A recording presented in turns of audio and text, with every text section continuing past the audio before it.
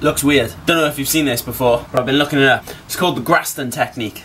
It originates from something else pretty similar, an old Chinese remedy called gua sha, and basically you're scraping the skin and getting up all the dead blood or something like that. That's all just sitting there, like, and it's not allowing maximum blood flow to that area. So the Chinese use this to get rid of flu and cold, because blood is what carries your nutrients. So if there's not a maximum amount of blood to a certain area, it's not obviously getting all the benefits of the nutrients that it could be in order to get better. It costs about £60 for a treatment doing this. So instead I looked up home techniques. There's quite a lot of people that do themselves, because basically, I mean, there's areas you can't reach. It would help if I was more relaxed and my shoulders were relaxed instead of me standing up. But I'm using a knife, a butter knife, using the handle, wrap the knife bit up, something to hold on to, and then I've spread the area with coconut oil, and what it does is brings all that bad blood, if you will, to the surface, so that is then going into your sort of thinner layers of skin, and your body is then able to disperse it properly, because at the moment it's a bit buried deep and stuff like that. So look what's happening. It's pretty horrible, eh? And like, I thought maybe they're just scraping the skin, that's why it's going red. But if you can see all those red marks, they're all like sort of under the skin. I'm not piercing the skin at all, and this isn't actually hurting me that much. It's not hurting at all. But what is interesting, because I've got a really bad neck today, I can't really get this way so much.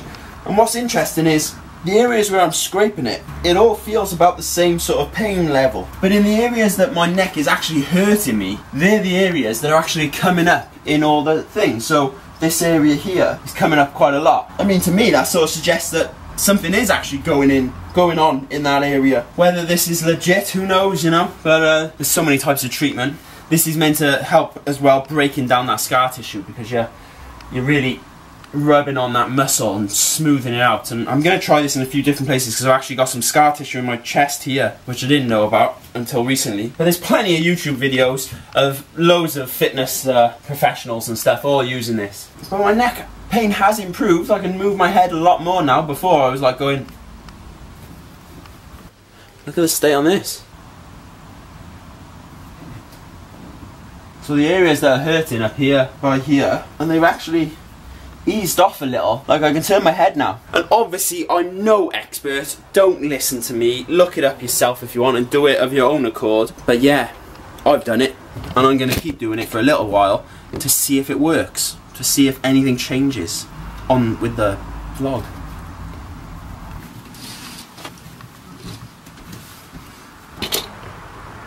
Right, just gotta, I'm gonna put a hat on because probably a bit of a mess. I thought I'd give you a little look at how I am now.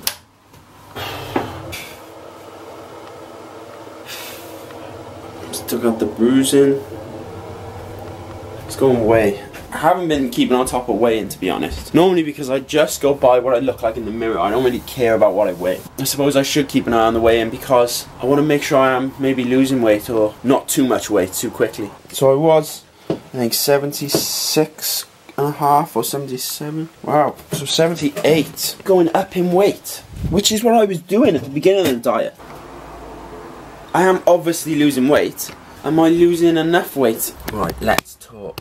So I would check in, really. I'm going to talk about cardio in a bit, and the reason I need to talk about that is because, to be honest, I need to figure that out properly, because I know what I like doing for cardio. For me, what works best is the morning walking, but doing my workouts in the morning, at the moment, I'm not able to do those walks in the morning, so the only cardio I'm getting to do is after my session, just a quick 20 minutes or something. So, as of tomorrow, well, Monday, when this comes out, so today, I'm going to bring in the walks back in, because they used to be so good for me, and I'm hoping that I'm going to make a lot more progress now over the next, I think, because it's 4 more weeks left maybe. I'm also finding that working out in the morning means that because of the time it takes to travel there, travel back, things like that, by the time I get home it's like midday or something, and then that's when I start eating my first meals. Not only do I not like the idea of getting my meals in, starting them eating that late, because I'm not doing intermittent fasting now, but also I'm finding it hard to get my meals in time. So towards the end of the night, I'm having to eat my meals in sort of quick succession, you know, like an hour or so apart and things like that, which you can do. And I lost weight fine with intermittent fasting, which was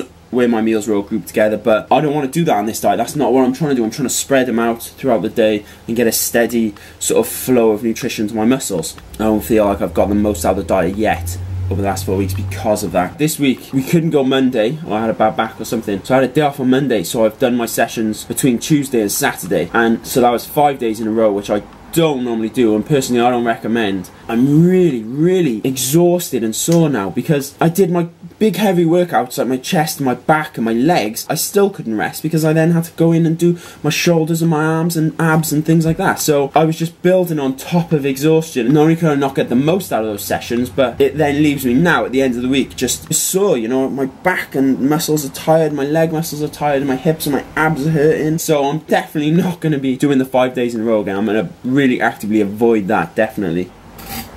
Okay. Right then. Cardio! Cardio! Cardio! Cardio!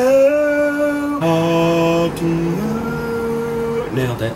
I've been having trouble figuring out what type of cardio and when to do my cardio on this diet at the moment. The cardio that works best for me, usually in the past, is LIS. Low intent. LIS. That stands for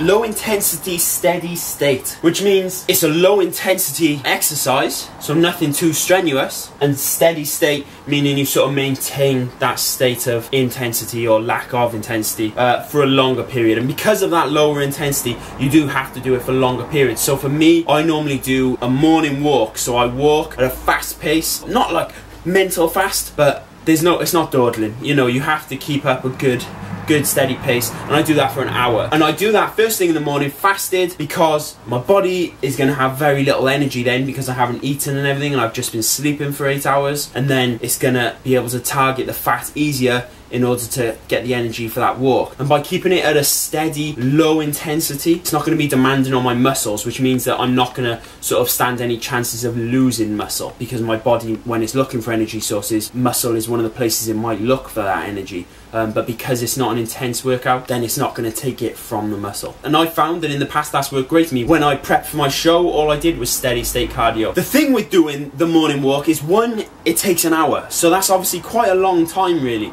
especially to sort of be doing nothing. You might be really bored, so like on the treadmill you gotta listen to some music, but even then, I mean, it gets a bit boring just walking, especially if you're in a gym where you're not really looking at anything. If you're just looking at a wall or something, obviously it's boring. I used to just watch Netflix on my phone sometimes, because then you watch 2 episodes of a sitcom or something and your cardio's done and it's easy. But because lately, for the first 4 weeks of my diet, I've been working out in the morning, I haven't got time to do, or I can't do, my walks, because if I was to do my walks and then do my workout, I've already used up a good amount of my energy on the walk, and then I think it's not a good idea to be doing my session with no energy. One, my muscles might not get the most out of the workout, and two, I don't want to take that chance of losing any muscle because my body has already used up its energy levels. So what I was doing, and what you could do if time is of the issue, is I was just doing 20 minutes of a sort of steady state but slightly increased intensity of cardio straight after my weight session. I would have BCAAs during that to make sure I wasn't going to lose any muscle after doing my weight session. And what you can do for that is just 20 minutes of something like the stepper, so like the Stairmaster, or if you're going to go on the treadmill, stick it on an incline at like a fast pace, so you're not exerting loads of energy like you would be if you were running,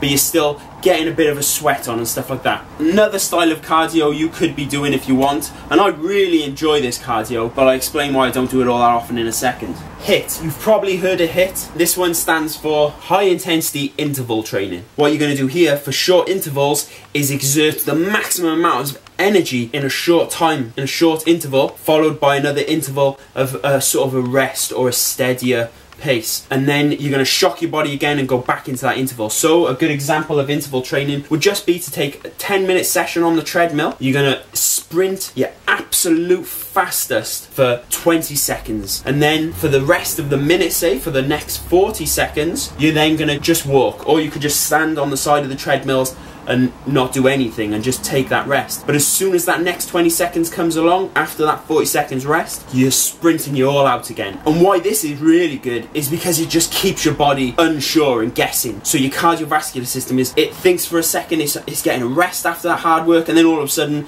it's just going mental again. And then because it gets into that state of realizing that this high intensity is so unexpected, that it continues to burn fat and work hard throughout the rest of the day as well, even after you finish your session. Your body's sort of a bit worried that you might all of a sudden start sprinting you all out again. So it keeps your metabolism and your fat burning all of that higher level, just in case you do that again. But the downside is, the next day, it really has taken a toll on your muscles. I find that my legs are so sore, and because of that, it affects when I'm going to do my next leg session. So sometimes I find it quite hard to recover in time for legs, or if I've already done a leg workout, in order to recover quick enough to do a HIIT session. So that's the reason I don't include HIIT as much, but I really would like to. And you don't have to just do a sprint, you can do it with an exercise. If you're doing it at home, you could do burpees for 20 seconds, 30 seconds flat out, and then for 30 seconds rest. It's up to you what the rest period and the working period is. You make that up, and it's up to you how long you want to go on for. It doesn't have to be 10 minutes. But those are the three types of cardio that I would generally use: the low intensity, the high intensity,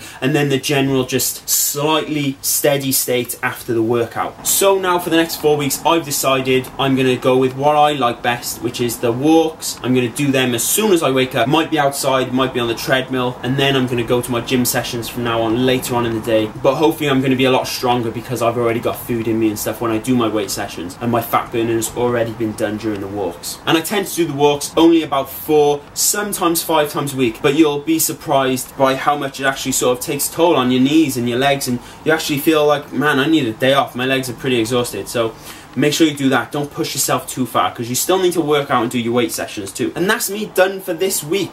I'm really hoping now from this week, the next 4 weeks are just going to be the best for me. I'm really hoping that I'm just going to burn loads of fat, and I'm putting on size as well, because the scales just don't seem to be dropping, or they're increasing. So yeah, I hope it really goes well. Have a good week.